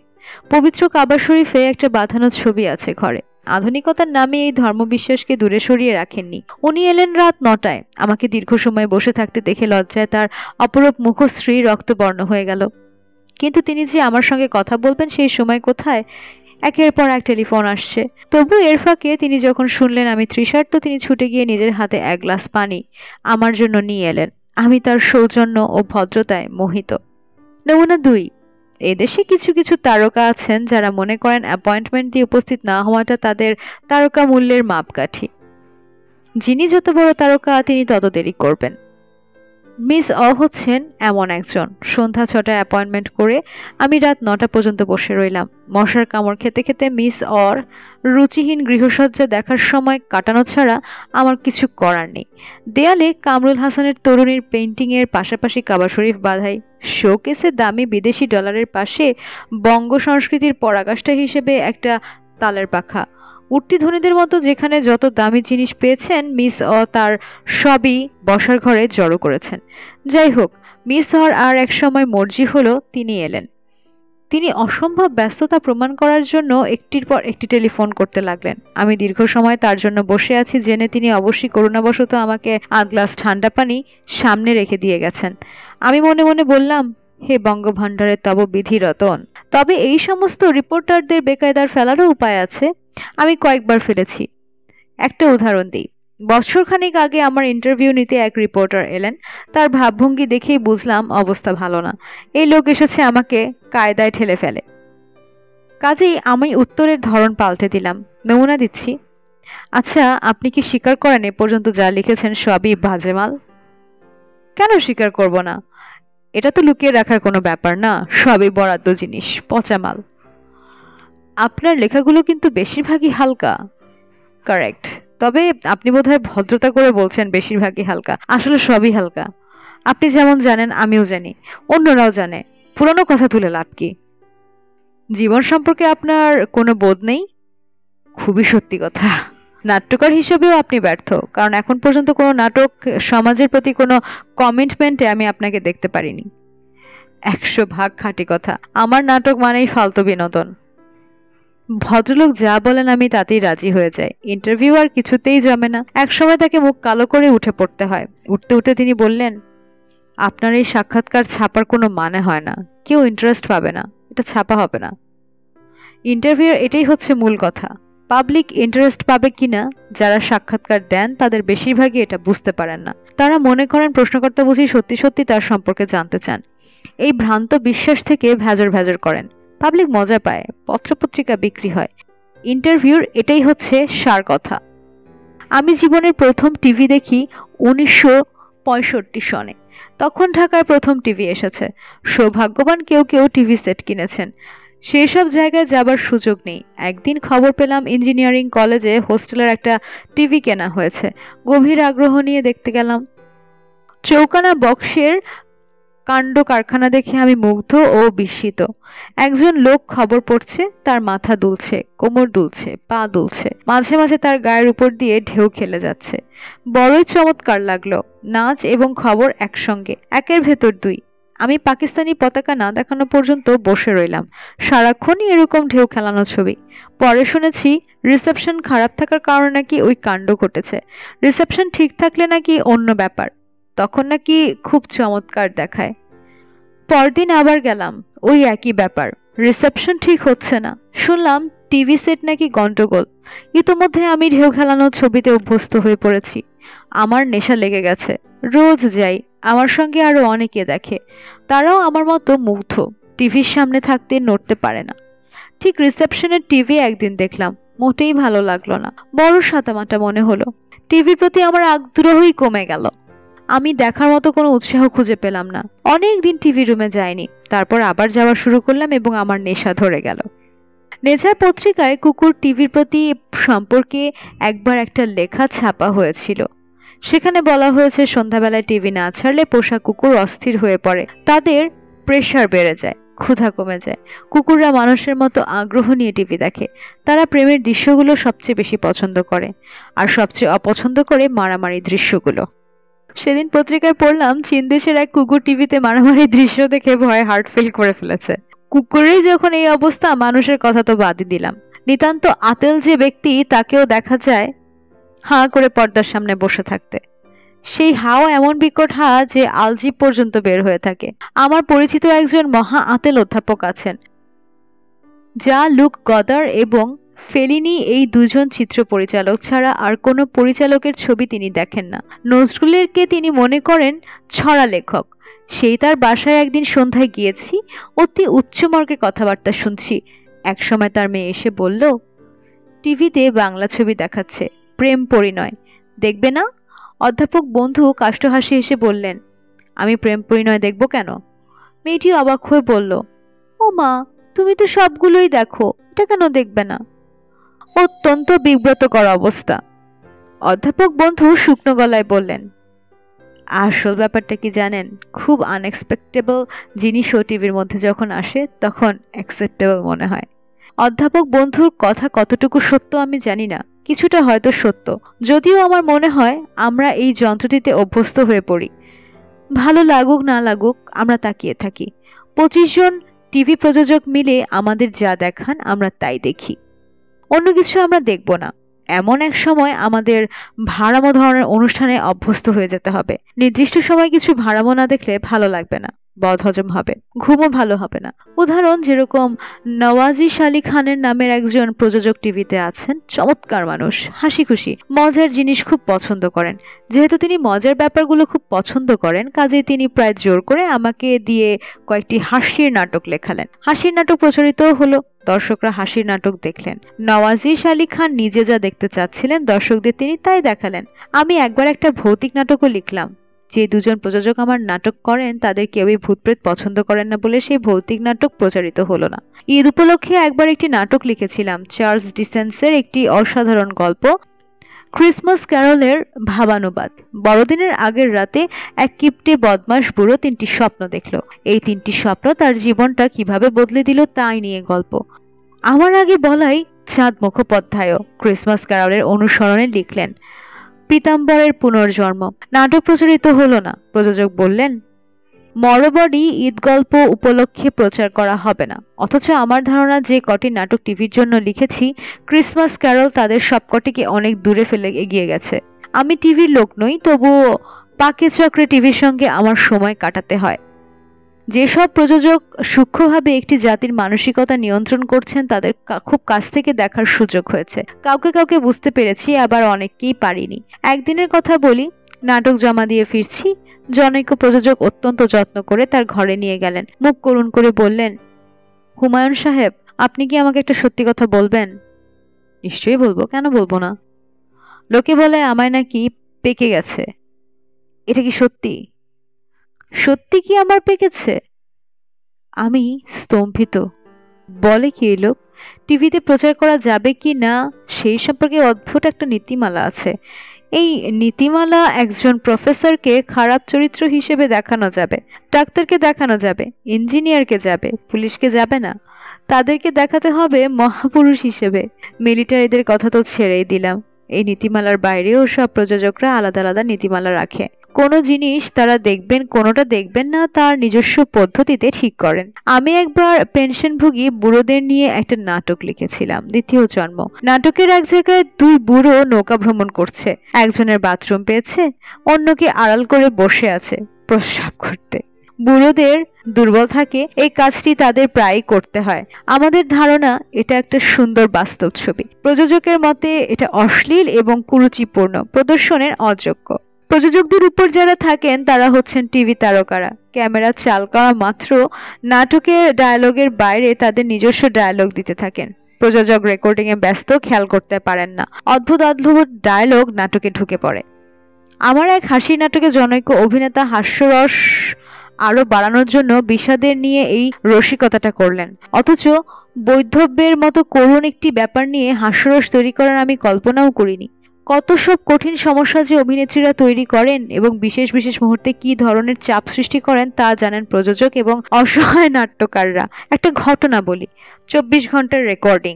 আমার নাটকের এক প্রধান অভিনেতা আমাকে টেলিফোন করে জানালেন, চরিত্রটি যেভাবে আছে সেভাবে থাকলে আমি অভিনয় করব না, এটা এই জায়গায় বদলে দিতে হবে। আর যদি বদলে দিতে রাজি না হন তাহলে নতুন কাউকে দিয়ে অভিনয় করান, আমি এর মধ্যে নেই। অভিনেতা চাপ সৃষ্টি করার অসম্ভব সুন্দর সময় বের করে নিলেন। তিনি জানেন 24 ঘন্টা পর রেকর্ডিং, এই অল্প সময় নতুন একজন অভিনেতা পাওয়া যাবে না, তাকেই রাখতে হবে। অভিনেতা অভিনেত্রীর যে সব ঝামেলা করেন তার আরেকটা উদাহরণ হচ্ছে এই সব দিনরাত্রি কবির মামা। নাটকের খাতিরে তাকে মরতে হবে, কিন্তু তিনি মরতে রাজি নন, বেঁচে থাকতে চান।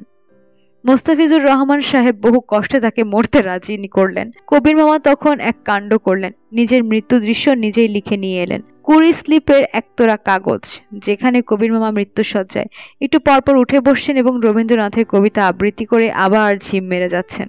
খানিকক্ষণ পর আবার উঠে বসছেন এবং আরেকটি কবিতার অংশ বিশেষ আবৃত্তি করছেন। উদয়ের পথে শুনি কার বাণী, ভয় নাই ওরে ভয় নাই, ইত্যাদি। এইসব দিনরাত্রির সাহানা। তার একটা ছেলে হবে, কিন্তু গর্ভবতী অবস্থায় সে টিভিতে আসবে না, এটা নাকি তার ইমেজ নষ্ট করবে। উঁচু পেট নিয়ে সে নাটক করবে না, শেষ পর্যন্ত করলই না। পত্রিকায় ইন্টারভিউতে বলল হুমায়ুন আহমেদের ঐচিত্র্যবোধ নেই, ইত্যাদি ইত্যাদি।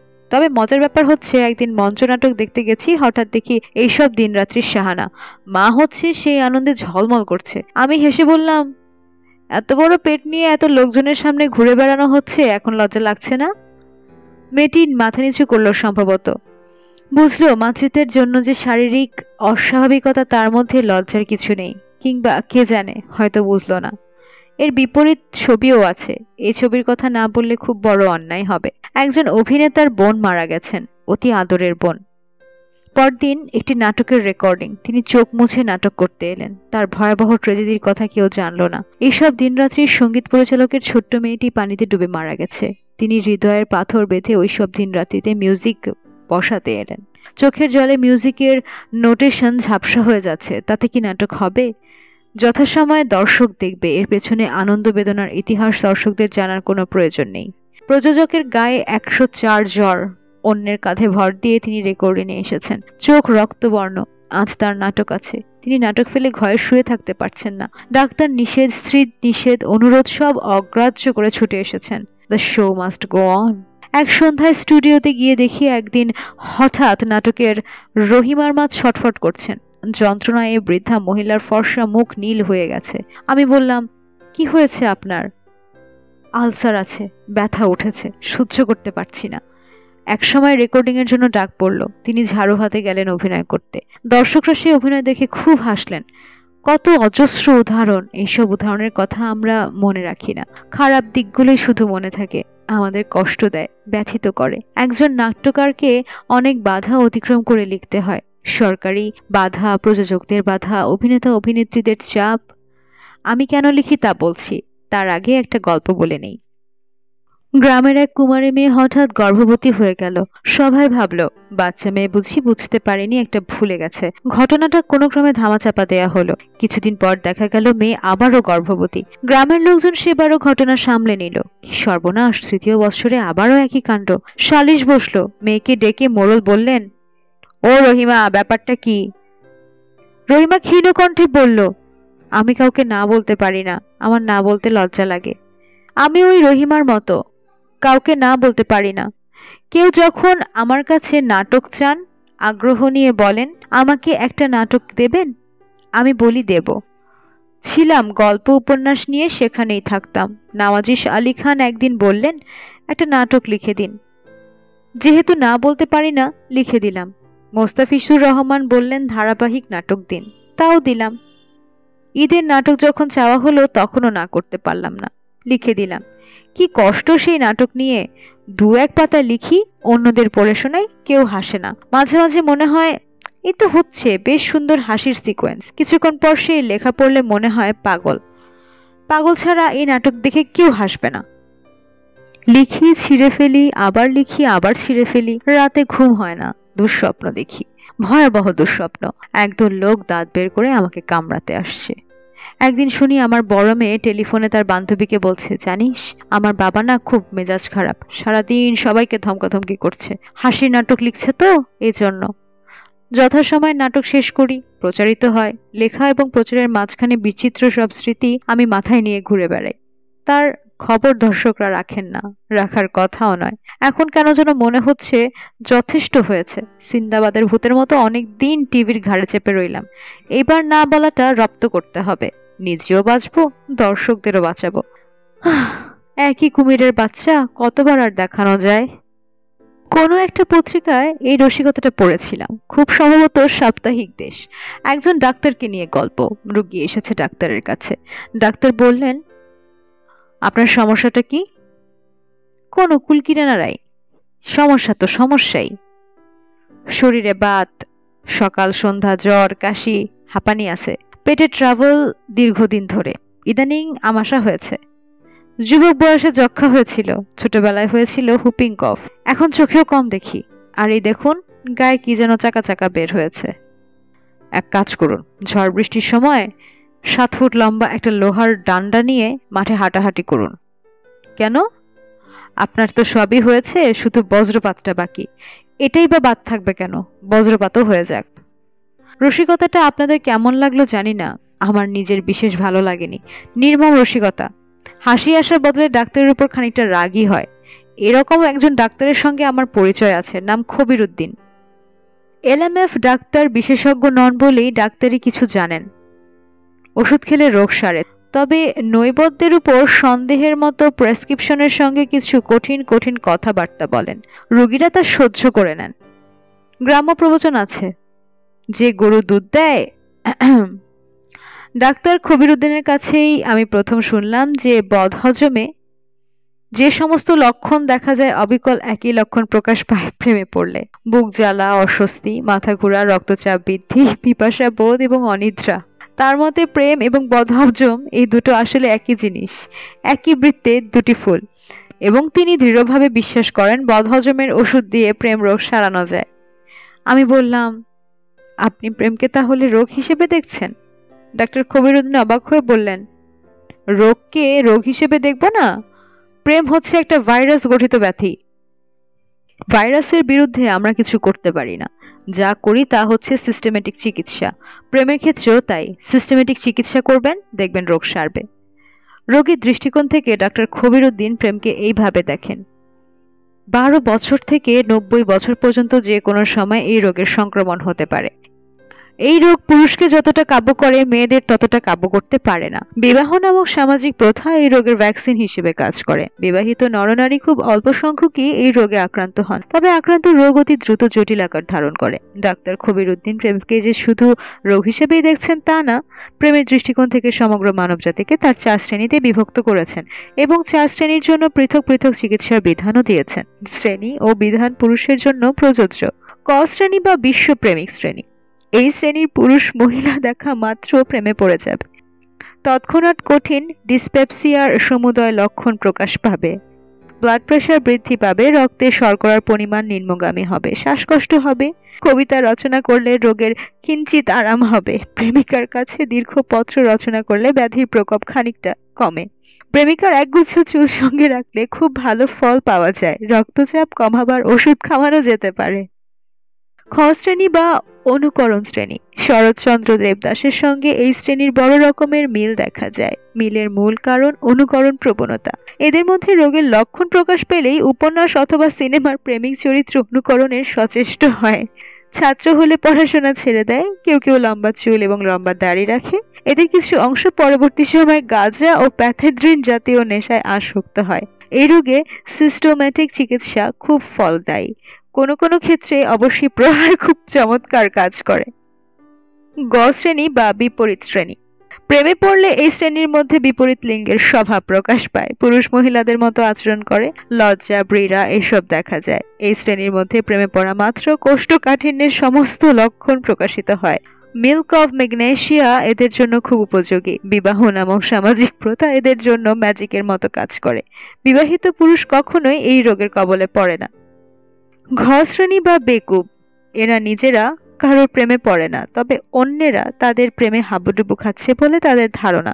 এই রোগের কোনো চিকিৎসা নেই। বিবাহের পরে এই রোগের প্রকোপ আরো বৃদ্ধি পায়। ডক্টর কবির উদ্দিনের প্রেম বিষয়ক থিসিসের যৌন অংশ আছে। এই বিষয় নিয়ে লেখালেখিতে আমার নিজের খানিকটা ইনহিবেন্স আছে বলে লিখলাম না। পাঠক পাঠিকারা চাইলে পরবর্তী উন্মাদ ডক্টর কবির উদ্দিনের ঠিকানা দিয়ে দিতে চেষ্টা করব। তবে আগে ভাগেই বলে রাখি, ডক্টর কবির উদ্দিন ঘ বা বেকুব শ্রেণীর, এবং আমি নিজে হচ্ছি না থাক বলে কাজ নেই। উন্মাদ পত্রিকায় এক একটি এলেবেলে প্রকাশিত হয়, আর আমি বেশ কিছু চিঠিপত্র পাই। সেই সব চিঠিপত্রের ভাষাভঙ্গি মন্তব্য এমনই যে প্রতিবার ইচ্ছে করে লেখালেখি ছিঁড়ে পুরোপুরি সংসারী হয়ে যায়। নারায়ণগঞ্জ থেকে জনৈক মোবারক হোসেন খান লিখেছেন, আপনি না জানিয়ে মূর্খের মতো এলেমেলে নামক রচনা কেন লেখেন? পয়সার জন্য আপনার এত লালচ কেন? আপনি একবার লিখলেন বিবাহের ভোজসভায় ৩ নাম্বার চেয়ারে বসতে হয়, কারণ রেজালার বাটি রাখা হয় ৩ নাম্বার চেয়ারের সামনে। আপনারা লেখকরা যা মনে আসে তাই লেখেন এবং পাঠকদের বিভ্রান্ত করেন। এই অধিকার আপনাকে কে দিল? মোবারক হোসেন খান সাহেব চিঠিতে আমাকে পরামর্শ দিলেন, যার একটা হচ্ছে দুর্ভাবাস ভক্ষণ। চিঠি পড়ে আমি যত রাগই করি না কেন, একটি জিনিস স্বীকার করতেই হয়, তা হচ্ছে লেখকরা পাঠকদের সত্যি সত্যি বিভ্রান্ত করেন।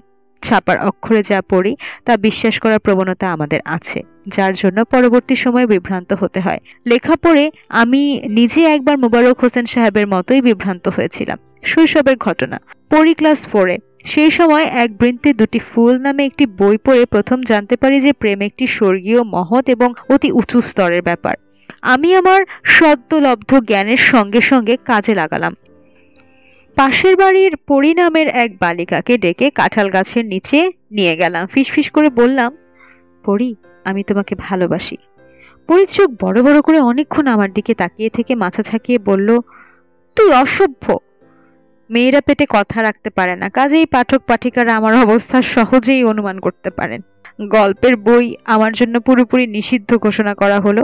যে প্রাইভেট মাস্টার আমাদের 3 ভাই বোনকে পড়াতেন, আমি কোনো পড়া না পারলে প্রচন্ড একটা চর বসিয়ে বলতেন, প্রেম সাগর, লাইলি মজনু করে সময় পাস না, পড়বি কখন? আমার জীবন অতিষ্ঠ হয়ে উঠল। খুবই আশ্চর্যের ব্যাপার যে একজন মহিলা সমস্ত ব্যাপারটাকে খুব সহজভাবে নিলেন। তিনি হচ্ছেন পরীর মা। আমাকে দেখলেই তিনি হাসতে হাসতে ভেঙে পড়েন এবং বলতেন, এই যে জামাই, কেমন আছো? তিনি আমাদের বাসায় বেড়াতে এসে মাকে বলতেন, জামাইয়ের টানে এসেছি, বেচারা এই বয়সেই আমার মেয়েকে ভালোবেসে ফেলেছে। আমি কিন্তু আপা এদের বিয়ে দিয়ে দেব, আপনাদের কোনো কথা শুনবো না। এরকম প্রেমিক জামাই পাওয়া তো ভাগ্যের ব্যাপার। শৈশবের এই ঘটনার কারণে পরবর্তী জীবনে কোনো তরুণীকে আমি তোমাকে ভালোবাসি কথাটা বলতে পারিনি। এর চেয়ে বড় ট্র্যাজেডি একজন যুবকের আর কি হতে পারে? বই পড়ে পুরোপুরি বিভ্রান্ত হয়েছেন এরকম একজনের কথা আমি বলি। পুরানা পল্টনে থাকার সময় ভদ্রলোকের সঙ্গে আমার পরিচয়। এজি অফিসে কাজ করেন, বয়স 30-এর কাছাকাছি, রোগা নার্ভাস ধরনের একজন মানুষ। আমার পাশের ফ্ল্যাটে থাকবেন। এক ছুটির দিনে আমার কাছে এলেন। অনেকক্ষণ চুপচাপ থেকে হঠাৎ আমাকে বললেন, আচ্ছা ভাই, অনেক দিন থেকেই তো আপনি আমাকে দেখছেন, অদ্ভুত কিছু লক্ষ্য করেছেন? না তো। আমি মাঝে মাঝেই অদৃশ্য হয়ে যাই। সে কি? বুঝতে পারছি আপনি আমার কথা বিশ্বাস করছেন না, কিন্তু ঘটনা সত্যি। আপনি কি বলতে চাচ্ছেন আপনি অদৃশ্য হয়ে যান? জি, পুরোপুরি। কেউ আমাকে দেখে না। ঘটনাটা কিভাবে হয় আপনাকে বলি। ক্লাস 8-এ যখন পড়ি তখন সোলাইমানি জাদু একটা বই আমার হাতে আসে। অনেক রকম জাদুবিদ্যা আছে, তার মধ্যে একটা হচ্ছে অদৃশ্য হবার জাদু। অনেক কিছু লাগে, যেমন শ্মশানের ভাঙা কলসির মুখ, কুমারী মেয়ের মাথার চুল, 7 নদীর পানি, এসব। তখন বয়স কম ছিল, উৎসাহ ছিল বেশি। সব জোগাড় করে মন্ত্রটা পড়ি। তারপর থেকেই আপনি অদৃশ্য। জি না, সব সময় না, মাঝে মাঝে অদৃশ্য হয়ে যায়, কেউ আমাকে দেখতে পায় না। বলেন কি? সত্যি কথা বলছি ভাই। মনে করুন কোনো রেস্টুরেন্টে চা খেতে গেলাম, দোকানে ঢোকা মাত্র আমি অদৃশ্য হয়ে যাব। দোকানের কোনো বয় আমাকে ডাকে আসবে না। আমি যা টেবিলে বসবো সেই টেবিল আরো কতজন আসবে, চা খাবে, চলেও যাবে, কিন্তু আমি বসেই থাকবো। একটু পরপর বলবো, এই যে ভাই শুনুন, 1 কাপ চা দিতে পারবেন? হ্যালো ভাই, একটু এদিকে আসবেন? কোনো লাভ হবে না। ভদ্রলোক দীর্ঘ নিঃশ্বাস ফেললেন। আমি অবাক হয়ে তাকিয়ে রইলাম। ভদ্রলোক বললেন, চায়ের দোকানে বয়দের দোষ দিয়ে লাভ নেই। আপনার কথাই ধরুন, প্রায় আপনার সঙ্গে দেখা হচ্ছে, সিঁড়ি দিয়ে ওঠার সময় দেখা, নামবার সময় দেখা, কখনো আপনি আমার সঙ্গে একটা কথাও বলেন না। আপনারই বা দোষ কি? কেন বলবেন? আপনি তো আর আমাকে দেখতে পাচ্ছেন না, আমি অদৃশ্য। যখন কোনো পার্টি টার্টিতে যাই সেখানে ওই অবস্থা, কেউ আমার সঙ্গে কথা বলে না, চুপচাপ এক কোণে একা বসে থাকি। কেউ আমাকে দেখতে পাচ্ছে না বলেই তো কাছে আসছে না, ওদের তো দোষও নেই। আমার নিজের স্ত্রীর বেলায়ও তাই, বেশিরভাগ সময় তার কাছে আমি অদৃশ্য, পাশাপাশি থাকি অথচ একটা কথা বলে না। ওর দোষ কি বলুন? অদৃশ্য কোনো মানুষের সঙ্গে কথা বলা যায়? তা তো বটেই। বড় যন্ত্রণায় পড়েছি ভাই। আপনার কাছে কি জাদু কাটানোর কোনো বইপত্র আছে? তবে বইপত্র না পড়েও কেউ কেউ বিভ্রান্ত হয়, যেমন আমাদের পড়ার রিটায়ার্ড এসপি আব্দুল মাজেদ সাহেব। তিনি বিভ্রান্ত হন গান শুনে, কারণ ইদানিং তার হাতে কোনো কাজকর্ম না থাকায় প্রচুর গান শুনেন এবং কথাগুলো তাকে বিভ্রান্ত করে। যেমন একদিন এসে আমাকে বললেন, প্রেমে মরা জলে ডুবে না, এর মানে কি বলুন তো? যে কোনো মরা, তা সে প্রেমের হোক কিংবা plain and simple murder case হোক, পানিতে ছাড়লেই তো ডুবে যাবে। হ্যাঁ, ঠিক বলেছেন। তাহলে এসব উল্টাপাল্টা কথা কেন লিখে বলেন তো? আপনাদের রবি ঠাকুরেরও কি এই অবস্থা? তাই নাকি? হুম, ওনার একটা গান আছে, ভেঙে মোর ঘরের চাবি নিয়ে যাবে কে আমারে। চাবি ভাঙলে ঘর খুলবে কি করে, ঠিক না? খুবই ঠিক। কি করা যায় বলুন তো প্রফেসর সাহেব? মজিদ সাহেব কিছু বলতে পারলাম না, কারণ চাবি ভাঙার ব্যাপারটা আমাকেও ধাঁধায় ফেলে দিয়েছে। আমরা সবাই কোনো না কোনো ভাবে বিভ্রান্ত। কিভাবে এই বিভ্রান্তি কাটবে কে জানে। শেষ হলো হুমায়ুন আহমেদ স্যারের এলেবেলে প্রথম পর্বর গল্পটি। গল্পটি কেমন লেগেছে কমেন্ট বক্সে অবশ্যই জানাবেন। এমন সব গল্প পেতে বাংলা অডিও বুক চ্যানেলটি সাবস্ক্রাইব করুন এবং গল্পের রেগুলার আপডেট পেতে পাশে থাকা বেল আইকনটিতে ক্লিক করে বাংলা অডিও বুক চ্যানেলের সাথেই থাকুন। খুব শীঘ্রই হাজির হব এলেবেলে পর্ব 2 নিয়ে। শোনার আমন্ত্রণ রইল। এবারের মতো বিদায় নিচ্ছি আমি দ্যুতি। সবাই ভালো থাকুন, সুস্থ থাকুন এবং নিরাপদে থাকুন। ধন্যবাদ সবাইকে।